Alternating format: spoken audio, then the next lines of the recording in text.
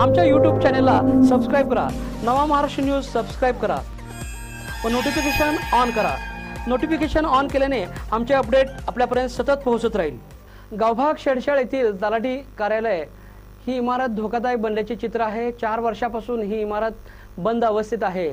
तलाठी कार्यालय आता नळ पाणी पुरवठा कार्यालय सुरू आहे। इमारत नसल्याने तलाठी कोतवालासह नागरिकांना गैरसोयीला सामोरे जावे लागत आहे। जुनी तलाठी इमारत फाडून या ठिकाणी नवीन इमारत उभी करावी अशी नागरिकातून मागणी जोर धरू लागली आहे।